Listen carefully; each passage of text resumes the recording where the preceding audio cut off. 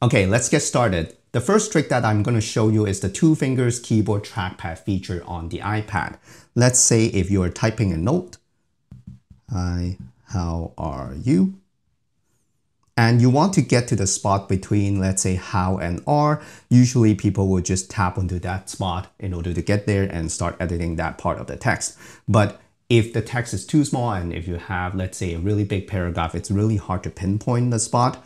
And now you can use the keyboard as a trackpad in order to move that cursor around. All you need to do is to use two fingers, tap onto the keyboard. Don't tap and hold because it will highlight the text instead of dragging the cursor. So just slide your fingers across and you'll see that all the letters disappeared, and I now am moving the cursor using my two fingers on the keyboard like this. It doesn't only move left and right, it also moves up and down, basically any direction, but I just don't have anything underneath the first line, so I'm just gonna go, I am fine. So here I can drag up and down, left and right, basically anywhere, almost like using an actual trackpad. So this is very, very convenient to get to the spot that you want.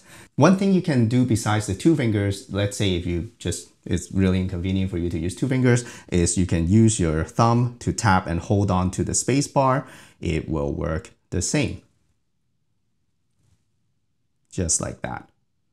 This is what I use all the time in order to move the cursor around instead of using my finger to try to like pinpoint the spot and tap onto the screen. The second keyboard trick that I want to show you guys is the three fingers hold to undo and redo, which is something that I discovered like accidentally. It didn't like show up or as a tip on the iPad, but I found out while I was trying to prepare for this video. So let's say if you're typing something, I am fine, thank you, let's say like that, and you want to undo whatever that you just typed. In the past, usually what people do and what I will usually do is to carry the device or bring up the device and start shaking the device until it says undo.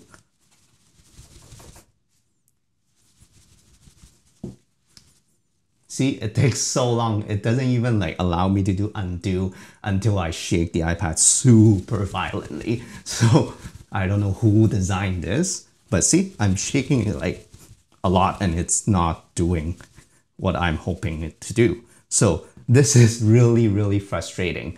Now what you can do is you can use three fingers, tap and hold on to the screen, and you will know why. You see that? There is a new option called undo, cut, copy, paste, and redo. This is amazing. I figured this out like accidentally. I don't know how I did it, but it's just three fingers, tap and hold onto the screen. In order to undo, it's actually really easy. You don't need to use your second finger or another hand to tap onto that. You just need to drag your three fingers and you see that this undo button is being filled. Once it's completely filled, you can just release and it will undo and remove that period right there at the end of the sentence. I can do it again and it will remove more stuff. In order to redo is the opposite. Three finger hold. You can see that the redo button is being filled and it will redo the next step.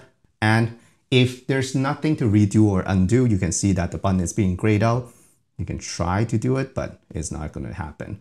And you can continue typing. Even when the keyboard is out, you can do it as well. It's exactly the same method. And you can actually go pretty fast.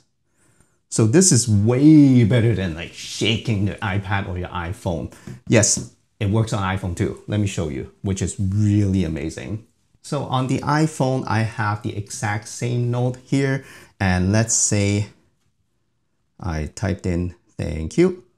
And I want to undo what I just typed. In the past, again, you shake your device until hopefully the thing, see? It takes me like 5 seconds to get this undo button out. So that's super annoying.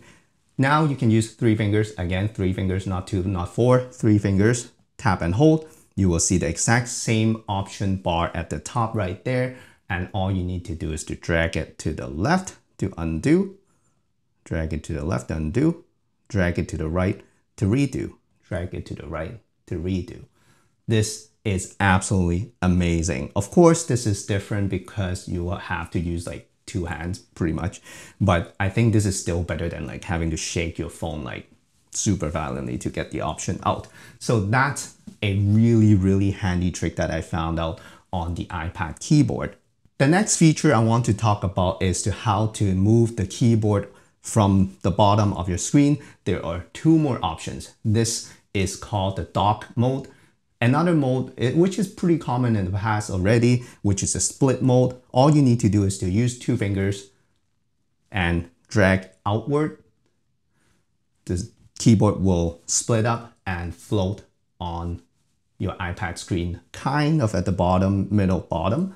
But if you want to move this split up keyboard, all you need to do is to tap and hold to the keyboard key at the bottom right, and you can drag it up and down. Once you drag it all the way to the bottom, it will go back to one keyboard because this is now attached to what they call the dock at the bottom, and it will get back to one keyboard. Of course, if you don't want to drag it all the way to the bottom and you still want it to become one keyboard, you just need to pinch with two fingers. Now the keyboard is kind of in the middle, and this is kind of weird, so I'll always drag it back down to the bottom. That's the split mode.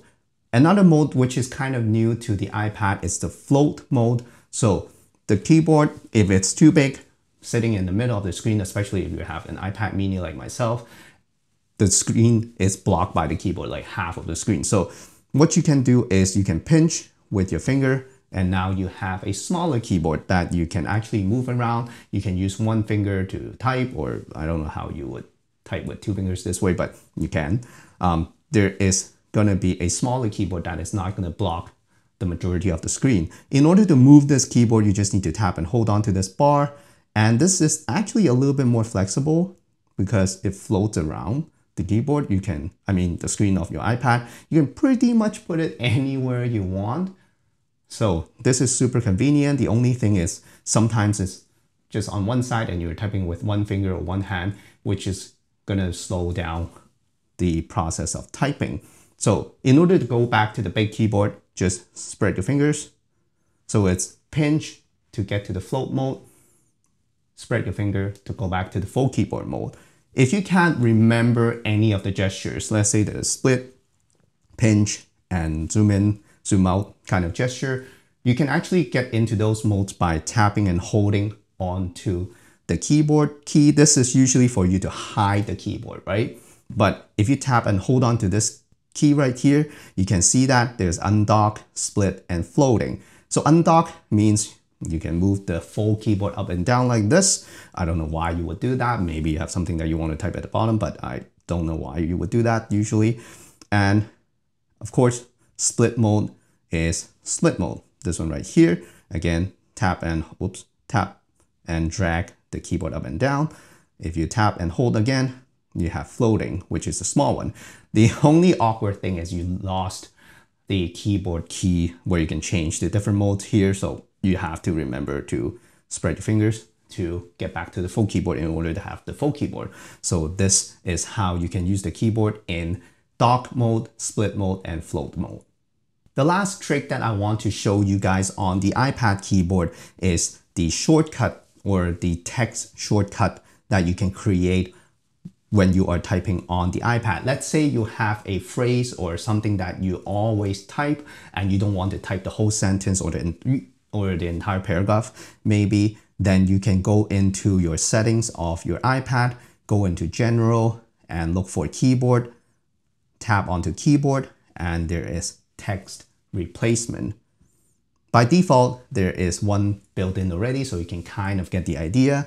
So here, if I type in OMW, it will say on my way with the exclamation mark, but you can actually customize your own, which is really handy. So let's say here I have the plus sign at the top right.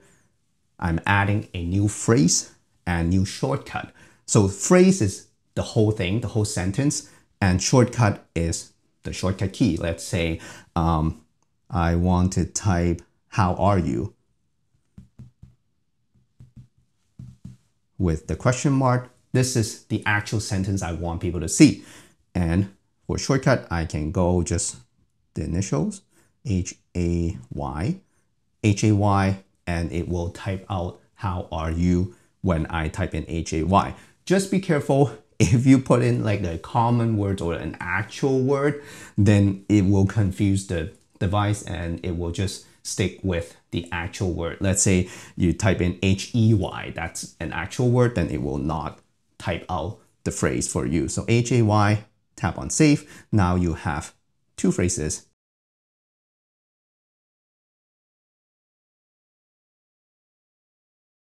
This is the default one, and this is the one that I made. So let's go into the Note app. Let's say I want to type out how are you. Instead of typing how are you like this, I can actually go H-A-Y.